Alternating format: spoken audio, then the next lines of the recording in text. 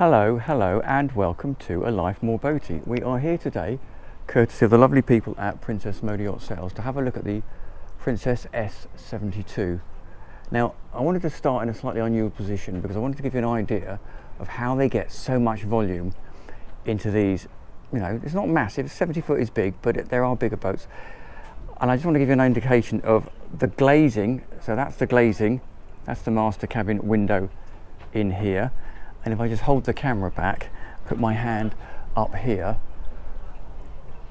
that's the top of the deck up there. So you can see how they just absolutely squeeze volume in here. So we'll wander back. We will start on the bathing platform down here. So a decent sized bathing platform, as you can see, that whole section across the back here is high-low, so you can put a tender on it if you want to, but probably don't need to because there is a tender garage in here, which we'll have a quick look at now. So this tender garage is designed to take a Williams sport jet, as you can see, and you can get a 395 in there, as we've got here, fully inflated. If you want a slightly larger 410 Williams, you'll have to deflate the front section of the tubes just to allow it to squidge a little bit further forward. But if you do that, you can get the inflation kit, and there is power in there as well. So let us crack on with the rest of the tour. And also in here we have the access to the crew cabin, which we'll have a quick peek at. We'll just dive in the crew cabin quickly while they've got it open. Nip down here. So you can see over this side we have a little standard berth. Surprisingly good, in fact, really good standing headroom. I'm 1.70 m and I can't touch the ceiling.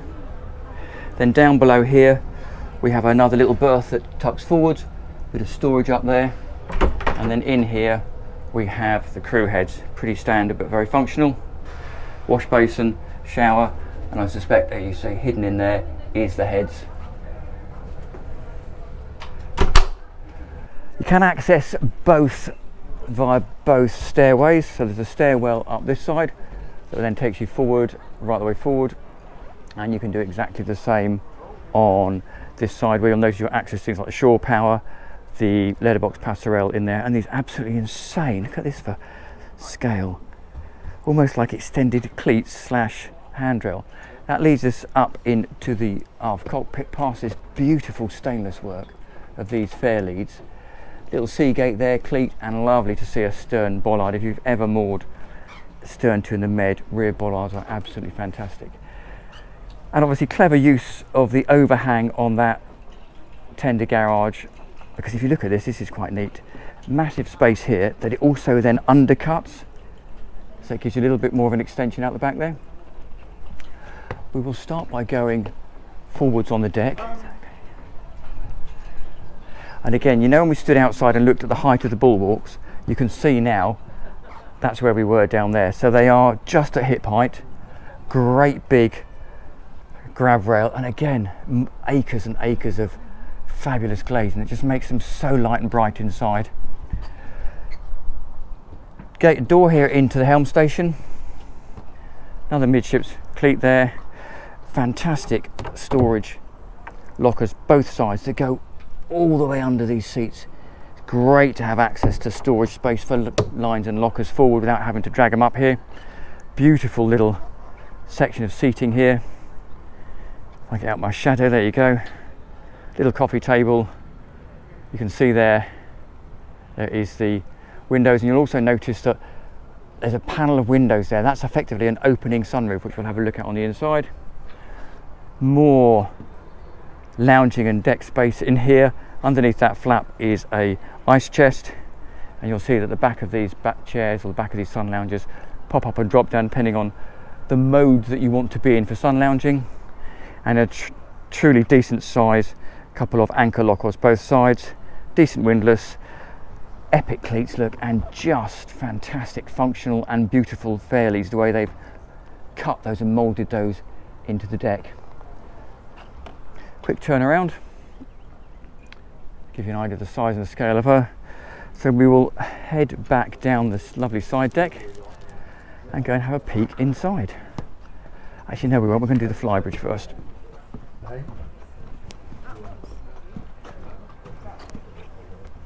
So here we go. Ooh, up the Flybridge.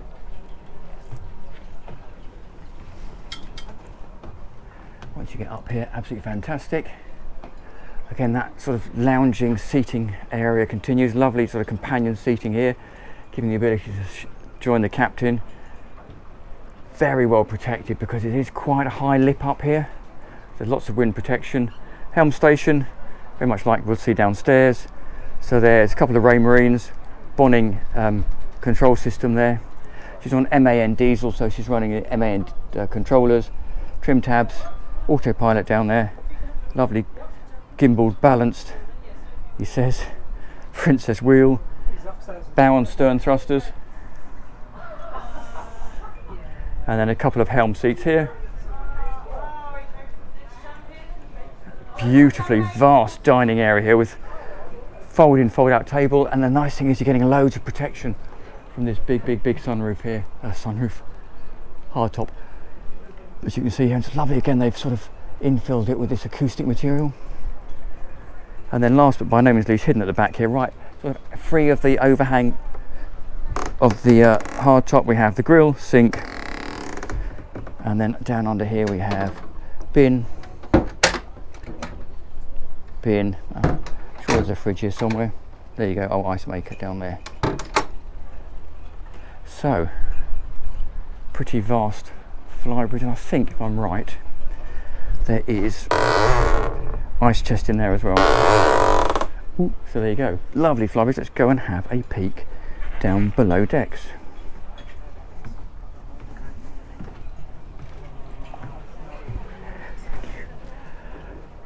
Pull out drawer fridge down there, engine access down there, we'll have a look on the way out.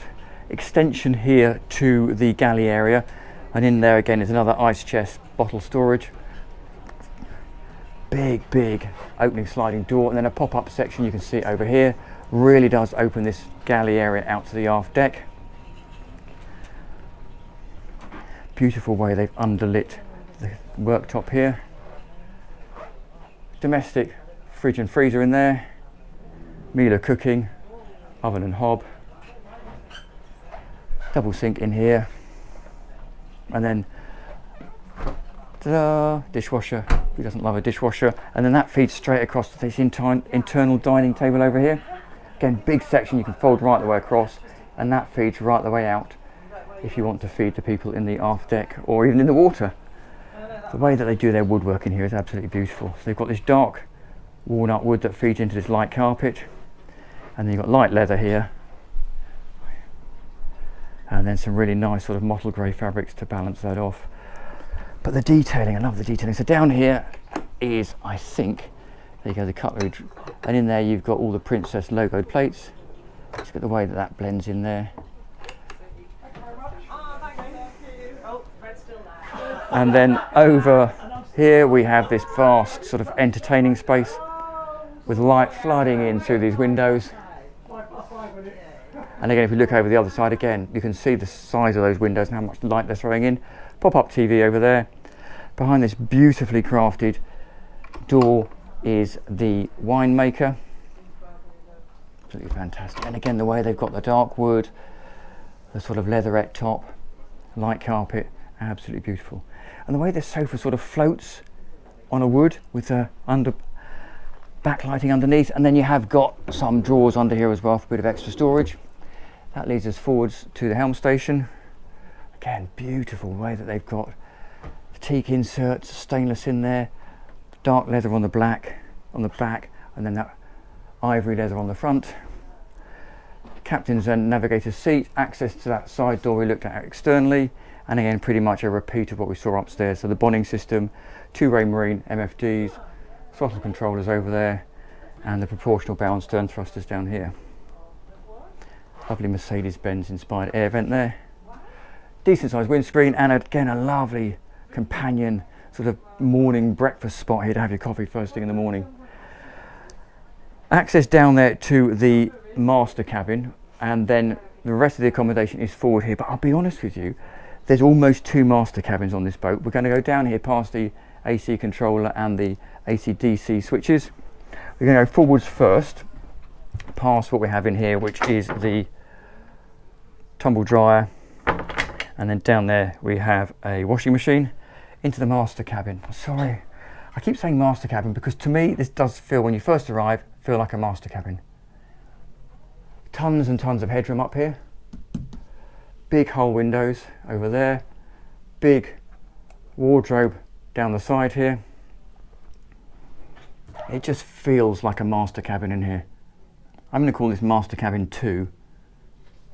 Big inset TV in the window there, more storage running right the way across here, behind there, and exactly the same on the other side over there. But beautiful the way they've got that fluted wood over there blending into that fabric with that sort of princess style in cut. More storage at the top here as well, and then there's access there through to the foredeck if you need to escape. And then around the corner here we have the ensuite to this cabin. Beautiful sort of Korean flowing moulded sink, storage underneath, mirror and storage above, and then a very nice, very decent size, full height self-contained shower in there. And behind the door, nice electric shower heater, radiator, and the loo itself. Loads and loads of storage under the bed. So we then come out of what I'm going to call master cabin number 2. That takes us into what is effectively the shared head for the other 2 cabins on this deck. Similar moulded sink, again similar full height shower cubicle, little hole window, heads, a heated towel rail here, and then access to one of the 2 twin cabins. In fact, we're going to come out of there just to keep the flow going. So we go back into the companionway, past the washing machines, into the cabin. We've just come through that door there. In here we have wardrobes, big hull window, and again really nice couple of twin berths. Now if I go and stand, you can see here there's an inset. If I go and stand in that inset, and again this is about where we stood outside, just touch the ceiling, just touch the ceiling. TV on the wall over there, and again that beautiful balance with the leather, the dark wood. I'm pretty confident that you could infill these 2 beds, and the same as the master cabin, that fluted wood at the back blending into that lovely stitch fabric. So we come out of the twin cabin, cross the companionway, we come to twin cabin number 2 effectively. Pretty much a mirror of the other one, but it doesn't share the Jack and Jill. So all we have here is a wardrobe, hull windows, the same twin berth that could be a double, same headrest at the back, and same insane headroom. So we'll come out of this one, we'll go back into the main saloon, and then we'll go down this companionway to what I'm going to call master cabin number 1, past this, or around this beautiful half circle stairway into this lobby. So we've got a bit of storage behind this cupboard, big mirror over there, sort of confusing you a little bit as you come down the stairs, and then into the master cabin number 1. Just incredible. So start over this side, and I'm going to say vast because it is vast, single piece of glass hull window with the opener, beautiful princess sofa there, sort of nestling itself into the woodwork, and the way that they've recessed the windows down here. So you've got dark wood, you've got light fabric around the windows, beautiful coral light over there, that same signature headboard, dressing table over the far side, another huge hull window, massive inset TV. And if we walk right the way around here, again past the detailing on the door, past the beautiful detailing in that bookcase, more storage down there, sort of somewhere to store your watches or your jewellery in there, on this lovely leather top we see there. Again, massive hull window. Into this sort of dressing area, so storage in there, wardrobe space in here, like so. Again, same wood inside, beautiful. Big mirror in here, and that takes us into the master ensuite. Starting with this little run, or impressive run, of moulded twin sinks. Huge mirror on the back wall there. Marble floor, again the following of that sort of two-tone interior, lovely electrically heated towel rail, big full-size mirror there with the older hull glazing, and then the heads in there. But just if I can stand in here, look, this is quite a seriously sized bathroom. So there you go. So we'll head back. Those of you who want to have a look at the engine bay, if they're going to allow us in, we're going to have a quick peek. For those of you who don't, I'll say goodbye now, but do please like and subscribe, and we'll have a quick peek in the engine bay. So here we go, here we are in the engine bay, and again, for the sake of it, I'm just going to turn the camera around and give you an idea. I'm 1.72 m, plenty of headroom in here. So in here we have a couple of V12 MAN diesels. These are 1650s each, and these are going to give you 34 to 36 knots. There is an option to upgrade and take the V12 1850 engines, which is going to give you 36 to 38 knots. Either way, pretty impressive. So over there you can see all the Dometic air chiller units, all the electrical units behind us there. More Dometic chiller units over there. Big raw water pumps in there, and behind us here are the raw water intakes. Look at the size of these things. So that draws effectively raw water in and runs it through the heat exchanger that runs and cools the engine. Very, very impressive. It's just mammoth down here. And look at this. This is the exhaust coming out the back of the engine. Beautiful, absolutely beautiful. So there you go. We'll just climb out of here, and we will say a big thank you to Princess Motor Yacht Sales for letting us have a look around this absolutely beautiful Princess S72. I would ask you, do please like and subscribe. It makes a really big difference to us on the channel. I hope you've enjoyed that. We've got over 300 other videos like this on the channel, so have a look, and I will see you next time round. Thank you very much for watching.